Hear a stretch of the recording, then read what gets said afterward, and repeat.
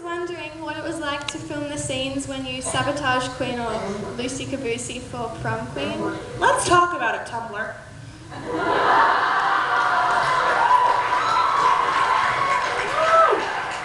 That's right. Woo! I think Lauren's like a lawyer. You never ask a question you don't already know the answer to. I think when she asked Quinn, was her nickname possibly Jacy Lucy? It's because she knew her name was Lucy Caboosey, because she did some serious sleuth work. I don't know if you noticed, that was Watergate stuff she pulled with Puck. And she, you know, I think she knew the answer was Lucy Caboosey. Clearly, she already had the posters. All right, everybody, does that put that to rest? She had the posters made because she knew the answer.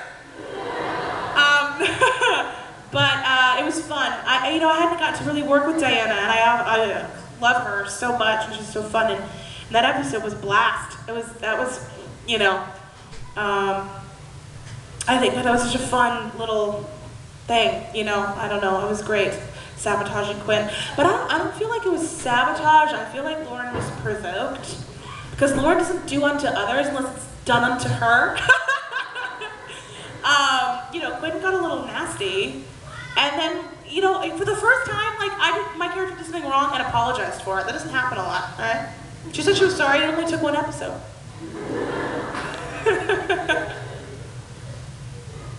Hi, I've been dying to ask. Okay, don't die.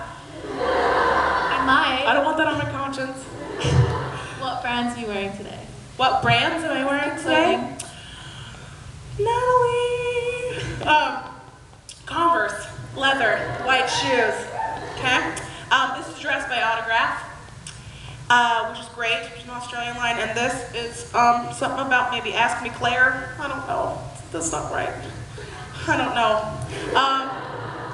I usually dress myself. I wear a lot of Torrid, I wear a lot of Urban Outfitters, I wear a lot of like the Forever 21, I don't know if y'all have that out here. But Autograph's a really good line. And Topshop and H&M. But today I'm wearing Converse, Torrid Gap leggings, Autograph dress, and some fabulous Janet Jackson, Michael Jackson-esque jacket. And look at the tag.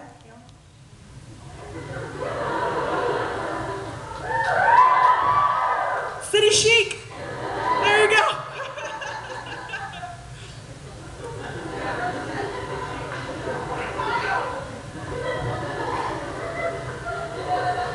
Our stylist is like, what is she doing? Put it back on!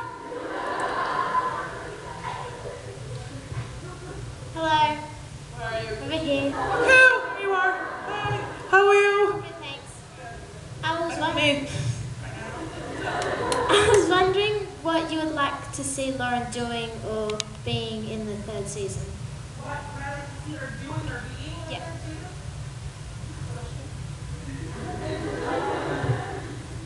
I kind of feel like Lauren and Puck may happen upon $1 million idea.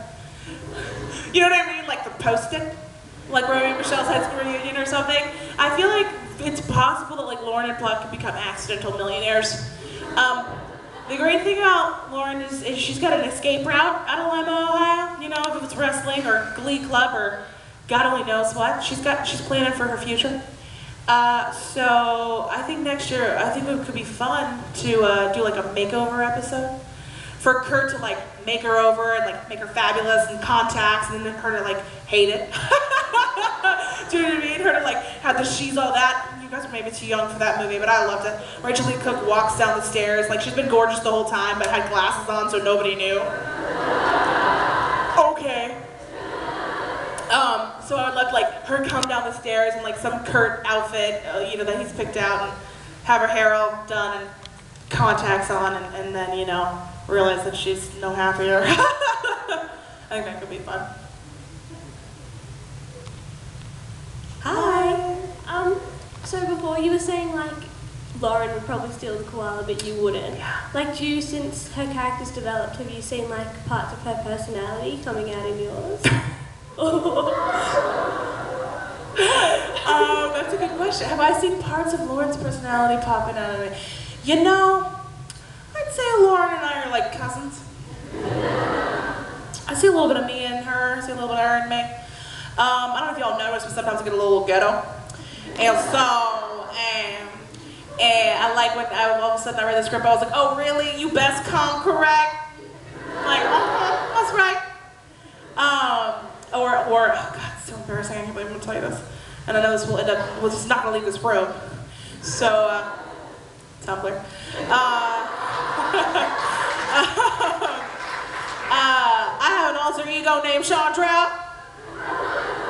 And one of our directors, Alfonso Gomez Rejo, he did a bunch of our favorite episodes. He did Grilled Cheeses, he did Born This Way. Point is, Chandra makes appearances on set sometimes, and we were doing some take. It was the prom, it was the locker, it was me and Quinn. I said something funny that Ian, Brad, and Ryan wrote, like always, because they're genius. And I said something, and he goes, okay, now on this take, what about bringing in a little Chandra? I said, I'm done. You've sold me. You're gonna get all the Chandra you can ask for. Yeah. So I don't know. I guess maybe I'm a little braver. You know, I'm wearing a pattern that I probably normally wouldn't have, and that's probably thanks to Lauren. Hi. Hello. Besides Puck and Lauren, who are your favorite on-screen couple? No pressure. Clay.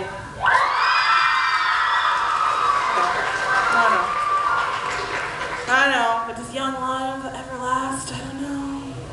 No, I'm kidding. That's in no way an indication of what's to come for season 3, because y'all know more than I do.